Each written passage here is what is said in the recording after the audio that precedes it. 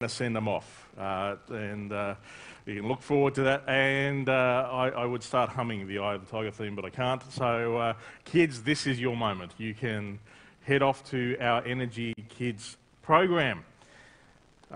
Just double checking that Mornington are with us. Yeah, Mornington are with us. That's helpful. Yeah, that's doing well so far, aren't we? Lena Valley are with us. Morning to everybody, Lena Valley. Good to have you with us this morning. Just quickly before I dive in, wanted to share with you about 4 weeks ago, we had an accountant come in and let us know as a church family that we were facing a difficult spot. And as part of that, I had a legal responsibility to let you know about that. It was interesting, as I processed it and prayed about it. It was encouraging to hear people's responses. But for me, my heart is no one should ever give to the church out of guilt or because the church needs something. Fundamentally, the message we're wanting as a church family to say, it's all about trusting Jesus and being willing to trust him with our finances. Anyway, after that service, I had an older guy come in. He's come a couple of times since. I haven't seen him, but he came in. And it was after the service, after the time I shared with you, he came and said, look, I've been watching that Chuck Swindoll fella on TV, and I'm in. I just wanted to do my bit. And he gave me $50 and then walked out again before I could say anything. It was interesting. It was like God saying, it's okay, mate, we've got this covered. And I just want to share with you that we've had the biggest turnaround in our finances that... So anyway, you'll see in your bulletin we have a weekly offering update thing to say keep you in touch with that, and our finances are fine, which is feels miraculous and feels too easy. But I think what's encouraging for me is it represents people saying, okay, Jesus, what are you saying to me? And that's always got to be it. At this church, we never ever want you to give out of guilt, ever. It always has to be about, okay, God, what are you doing? And that's what it has to be about. Speaking of which, we're now coming to the pointy end of the book of Ecclesiastes. And if you've got your Bibles, turn with me to Ecclesiastes chapter 9. If you've got a device that you use to read the Bible on, the YouVersion app has the notes for today's service. You just click on events and they'll pop up. Or else you can get the link to it from our Facebook page. And what has happened so far in the book of Ecclesiastes is the author, who we assume is Solomon, there's debate about that, but we're assuming it's Solomon, has been dismantling all the different ways you can do life. And he comes towards the end, he says, look, all those things don't work, but there are some truths we have to face. And I was fascinated reading today's paper, the article in the Mercury today about our university students. This is the headline here. I don't know if it's even possible to zoom in with the camera on that for the crew at Lena Valley or on Facebook. Kids' stress levels rise is the heading. And the number of university students in particular who are suffering significant stress is significantly rising. And you can understand it. We live in a world that is so rapidly changing, and all the answers we thought were answers don't seem to be answers anymore. And when we do think we've got answers, there's somebody else who's telling us we're wrong. And how do you find your bearings in a world like that? And in many ways, that is the core question of the book of Ecclesiastes. How do you find your bearings in life? And the difficult thing about Ecclesiastes, and one of the reasons why the philosopher Peter Kreeft says everybody should read it as lesson 1, is that it strips away all the things that we tend to rely on. He says the book of Ecclesiastes is lesson 1, and the rest of the Bible is lesson 2. And that the people don't heed lesson 2 because they haven't realised lesson 1. So let's dive in to verse 1. So I reflected, this is of chapter 9, Ecclesiastes, verse 1. I reflected on all this and concluded that the righteous and the wise and what they do are in God's hands. But no one knows whether love or hate awaits them. Do you know, this is a theme of the book of Ecclesiastes, do you know that your life is in God's hands?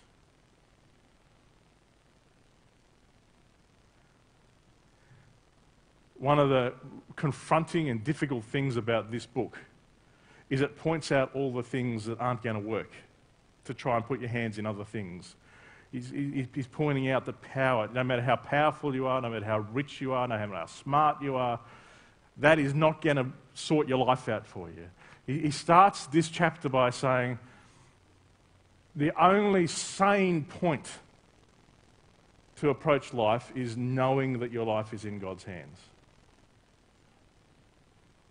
He then goes on and he points out truths that many of us want to not think about too much. And it's interesting. I went to the Baptist seminary or training institution in Canada, and it's interesting. A lot of training schools for pastors are having to face the reality that what the church we are training people to lead is no longer what the church is. Similarly, as university students go into university, the things they are learning are not preparing them for the world as it is. I remember a long time ago, my dad, I think it was in the mid-80s, my dad was saying that when my son grows up, 1/3 of the jobs that will be available to him have not yet been invented. And I remember thinking, no, that's a bit of an overstatement. Before we had the internet, before we had iPhones, before, he was right, and I think he was probably conservative. And the pace of change is dramatically increasing. And one of the dangers, I think, for us is that we can, even at church, be preparing people to answer questions that are no longer the questions that people have. What does it mean to face the long, hard, complicated reality of what life actually is? And I think that's what Solomon's doing as he dives in and says, let's face the truth. We're all going to die. All of us share a common destiny, the righteous and the wicked, the good and the bad, the clean and the unclean, those who offer sacrifices and those who do not. As it is with the good, so with the sinful, and with those who take oaths, so with those who are afraid to take them. This is the evil in everything that happens under the sun. The same destiny overtakes us all. The hearts of people, moreover, are full of evil, and there is madness in their hearts while they live, and afterwards they join the dead. Can you identify that? This is what the Apostle Paul later would say, the things I want to do, I don't do. The things I don't want to do, that's the stuff I keep on doing. He's saying, look, we get one shot at it, Solomon's saying, then we die. And while we're alive, there's madness in our hearts. There's stuff that we can't even understand. We don't even understand ourselves. Sometimes we do just stupid stuff. Can you identify with that? Apart from trusting God, this is a fundamental truth that most of us want to escape. But nobody does.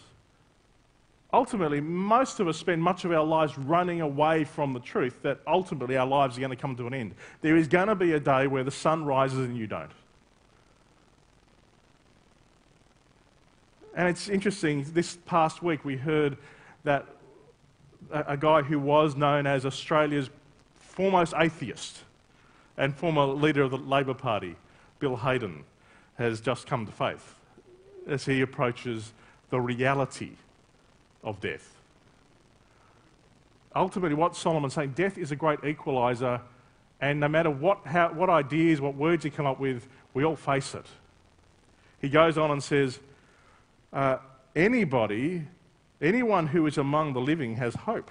Even a live dog is better off than a dead lion, for the living know that they will die. but the dead know nothing. They have no further reward, and even their name is forgotten. Their love, their hate, their jealousy have long since vanished. Never again will they have a part in anything that happens under the sun. If you want to live in a world without God, Solomon's saying, here is an uncomfortable truth you have to face. And we have to face it. It's interesting, there's a whole lot of debate at the moment about the closure of Anglican churches. And as part of that, the graves of the people. And I think we're having to have a conversation as a community about the difference between the civic history of our church and the responsibility of the local church. That's a whole other discussion I'll be keen to talk about further as we support our brothers and sisters in the Anglican church. But there is a truth. One of the graves that is at risk at the moment is the grave of the first ever Tasmanian-born Premier. Who knows his name? Isn't that interesting? No, it wasn't Lyons. It's in the newspaper today. You can do some research. I can't remember what it is, and that's kind of that's telling you what Solomon's saying. Ultimately, there's going to be a day where people don't even remember you were around. It's an uncomfortable truth, but we need to face it. This is the exact opposite of Christian hope. The Apostle Paul in Philippians 1 says, "For me to live is Christ, but to die is gain." In a life without God, death is the scary spectre that you spend your life avoiding. In a life in and around Jesus Christ, there is a hope that we point to. So Solomon says, I'm going to spend some more time as a church. I'd love to take a couple of months at some point just really unpacking the biblical vision of heaven. Because I think most of us have a vision of what's going to happen when we die that's more based on science fiction than on the Bible. And I'd love to, and often the Christian imagination actually was more informed by a fellow called Dante in his book The Inferno than it was by the Bible. We're looking forward to having that conversation at some point. Because what you think happens after you die affects how you live now. It's an important conversation. Solomon goes on and he says, go. If this is true, go eat your food with gladness. This is a theme right the way through the book. Drink your wine with a joyful heart, for God has already approved what you do. God has already approved what you do. Always be clothed in white and always anoint your head with oil. He's saying, don't spend your life worrying about tomorrow. Does that sound familiar? It's exactly what Jesus was saying. Be in this moment now with God. And it's interesting, he uses the reference, always be clothed in white and always anoint your head with oil. That is a picture of always being fresh and ready for the moment. It is also a picture of being clothed in white is a picture of innocence and forgiveness. Jesus actually uses the same language in the book of Revelation. Revelation 3:18, I counsel you to buy from me gold refined in the fire so you can become rich.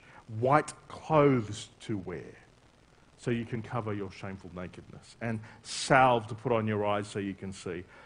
Ultimately, it is only Jesus who can provide what we need for a whole life. Ultimately, it is only Jesus who can provide what we need for a whole life. But what Solomon is calling us to do is to do what every spiritual tradition says is the sign of maturity. So living in the moment, being present to the moment, not spending your life worrying about what will happen or what has happened, but be in this moment now, he's saying. He goes on and says, enjoy life with your wife. I do. which is pretty good. But he's not saying you must have a wife to enjoy life. He's saying, no, enjoy your family relationships. Enjoy the relationships you're part of. Don't spend your life worrying about what you don't have. Enjoy life with your wife, whom you love, all the days of this meaningless life. And again, we don't have a word that translates meaningless well. It's the Hebrew word hevel, and it means more means vapor.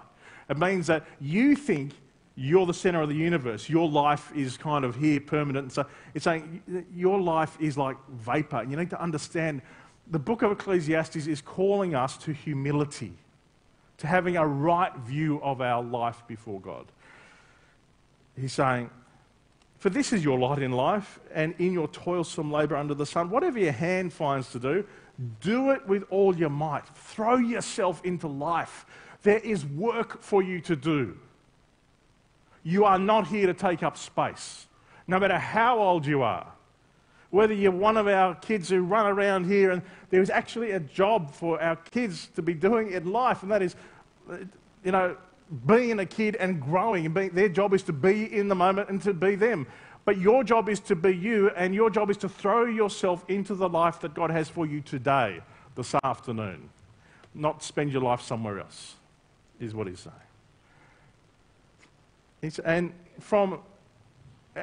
this is Solomon, this is trying on saying, without a God, once you get to the realm of the dead, it's done and dusted, is what he's saying.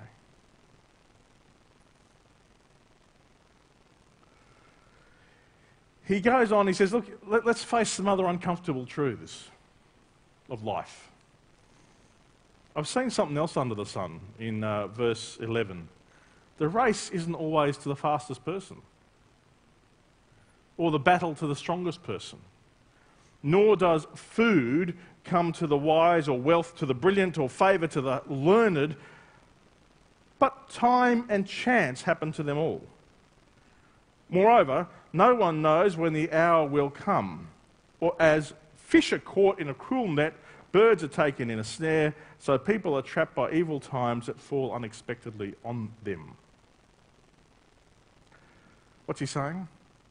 He's saying, yeah, generally speaking, the strongest person will win the battle. The smartest person will get the best marks. Often, but often it doesn't. Life doesn't always conform to the pattern you think it should, is what he's saying. Time and chance happen to us all. One of the uncomfortable truths that he keeps coming back to in this book is that bad things happen to good people. And if you have a simplistic, wish fulfillment kind of faith that says, Jesus is my godmother, you're going to be in trouble.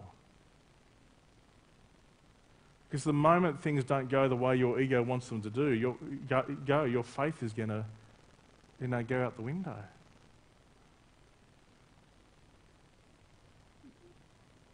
Jesus is not your godmother, your fairy godmother.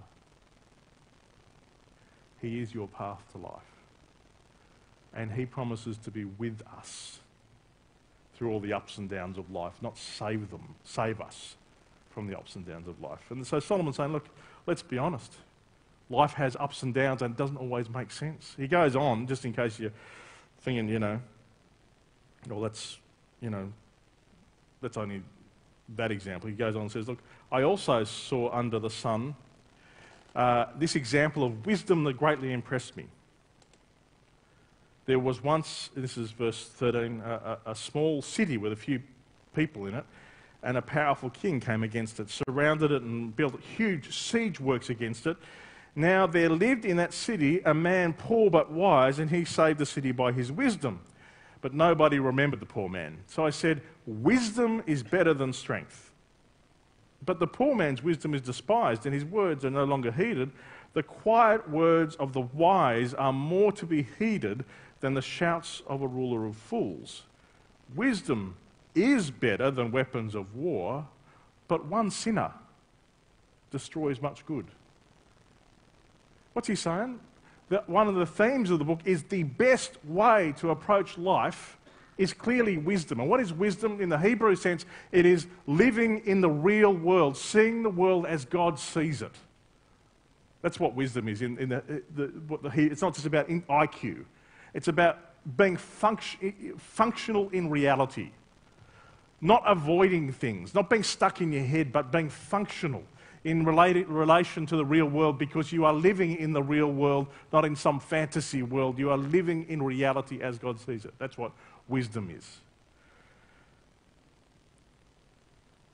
But he points out time, chance, and it's interesting, he says, the sin of others still happen to us all, even a wise person. Even though wisdom is no guarantee of things going the way your ego wants them to go. It is the best way to do stuff, and often a wise person will be able to navigate their way against, powerful people who are coming with evil agendas. Absolutely. But just being wise is no guarantee that things are going to go the way you want them to go. Is what Solomon's saying. He's saying, look, let's be honest here. He goes on. As dead flies give perfume a bad smell, so a little folly outweighs wisdom and honour. And we all know this to be true. We all look back in our lives in little and big ways and see we are not as free as we might have been had we not made some of the choices we've made in our lives. Isn't that true? And we see it writ large as ministries fall, as people who have, a fellow like Bill Hybels, who's done so much, had so much, but a little folly pulls it all apart, if you know what I mean. This is part of the reality of life. The messes of your life stay with you. And affect you. Now, one of the things I love about our Bible is we follow a God of grace who says all things somehow work together for good for those who are in Christ Jesus and called according to his plan. Or as Bono in U2 says, grace finds beauty in ugly things. If we're to be honest, all of us have ugly things that we're not proud of. But if we're hanging on to God, somehow he's able to turn that into good. But Solomon is saying, let's face it, the ugly stuff creates a mess. Now, this next one has been used by conservative politicians inappropriately. Ecclesiastes 10:2 says, the heart of the wise inclines to the right, but the heart of the fool to the left.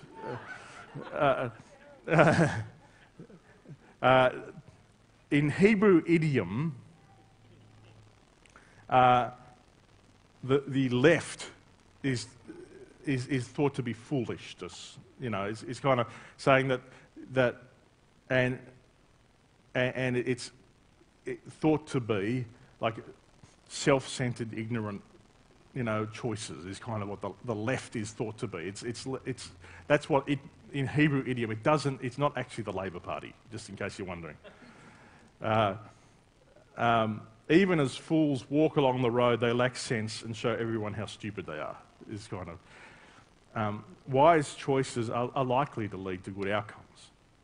Is what someone said. Yeah, look, wise choices are likely to lead to good outcomes, and foolish choices are likely to lead to pain. But he's already said that if you're going to hang your hat on that, you're going to be disappointed. Don't assume that's going to be true, is what is our theme.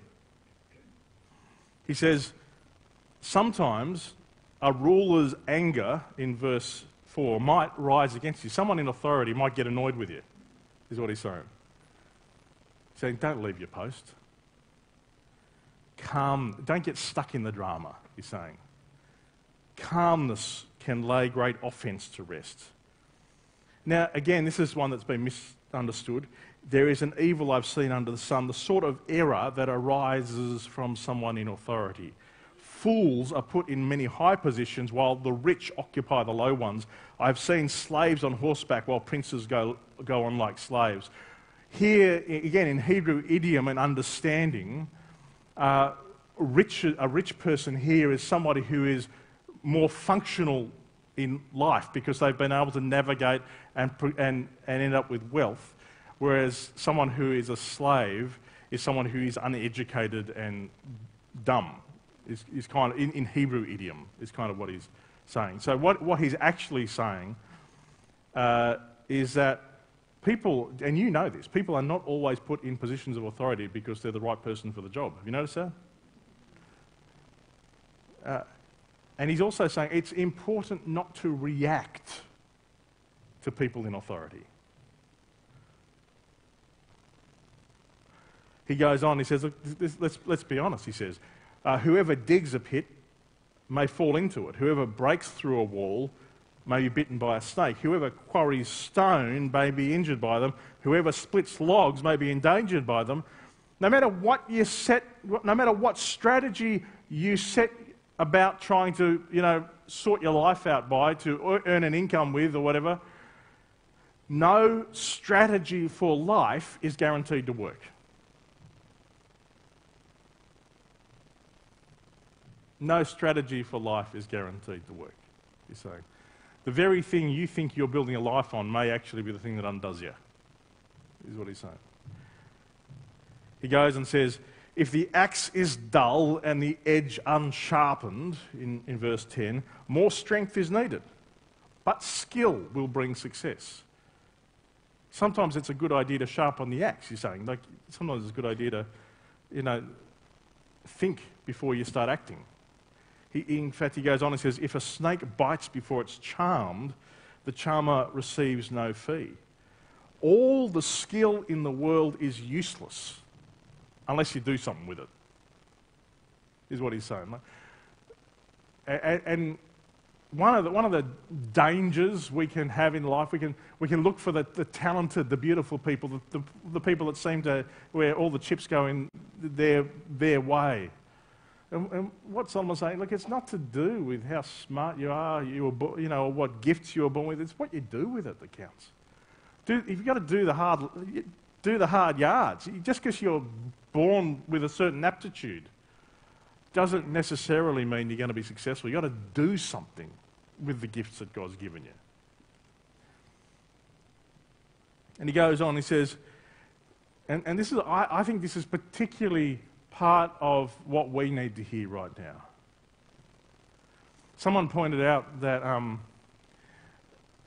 it's interesting that no Prime Minister has survived a full term in Australia since Twitter was invented. We are surrounded by people with opinions. We are surrounded by voices, all telling us what reality is, all trying to make sense of life. You turn on the TV, and I find it quite entertaining. Now we all get Sky News, for free. Flicking between that and ABC, and it's like, wow, there's two different worlds we're living in here. It's useful. I actually quite find it helpful to have different points of view coming, rather than getting stuck. But what he says is, words from the mouth of the wise are gracious. Interesting. Words from the mouth of the wise are gracious, but fools are consumed by their own lips. At the beginning, their words are folly, and at the end, they're wicked madness. And fools multiply words. No one actually knows what's coming, he's saying. Who can tell someone else what will happen after them? It's amazing how many people are so definite about how the world works on social media. Have you noticed that? But how few actually have a clue.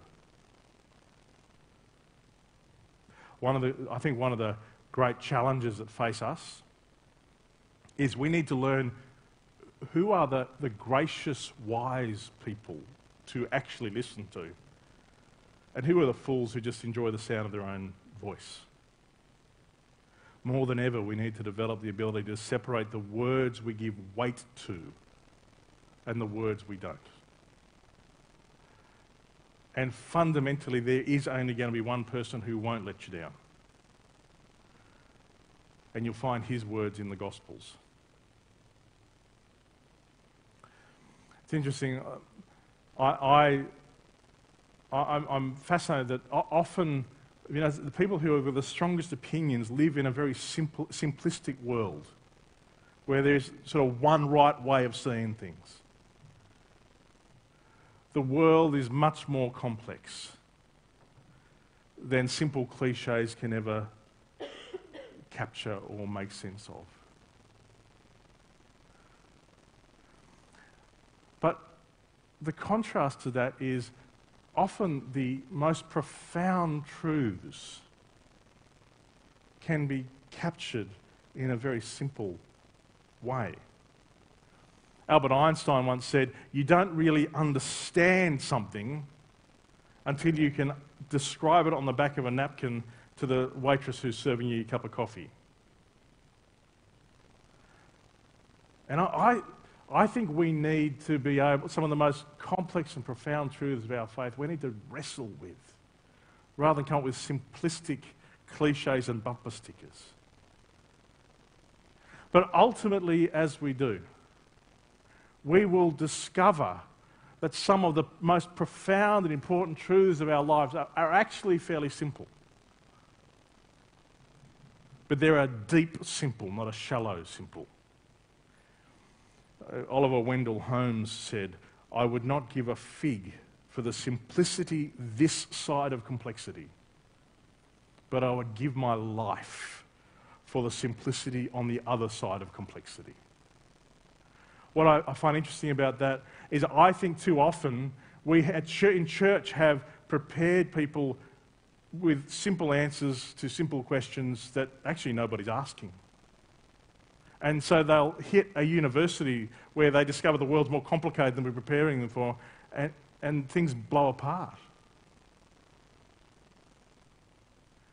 I think Solomon is inviting us to step into the real mess of life. And I think if we want to be real people of faith, if we want to be Jesus followers, it's interesting, he was always toughest on people who just lived in their religious ideas and didn't live out their faith in the mess of real life and the complexity of real life. And that same Jesus of Nazareth comes to us and he says, you know what? Yeah, life is messy. It is confusing and you are not going to sort it out on your own. In John 14:6 he says, I am the way and the truth and the life. No one comes to the Father except through me. If you really know me, you'll know my Father as well. From now on, you do know him and you have seen him, is what he says. As we allow ourselves to look into the eyes of the carpenter that walked the shores of Galilee and now sits at the right hand of the Father, we find ourselves discovering truth. We find our bearings in a world that makes no sense. He is the sense of a world that makes no sense without him. I'm so grateful for Solomon having the guts to say, let's be honest about how the world works. But I'm also grateful that I live in an era where Jesus has come and pointed the way to hope. Solomon only had glimpses of what was to come and was pointing to what was to come and was saying, look, the meaning of life can be found in walking in the moment with God.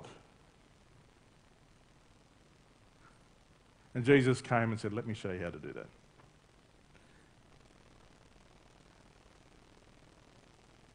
Let me send you. And as I do, let me release the Holy Spirit in you and amongst you because of what I've done on the cross.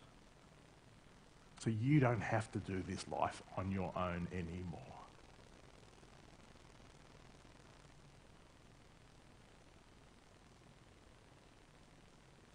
Let's just pray.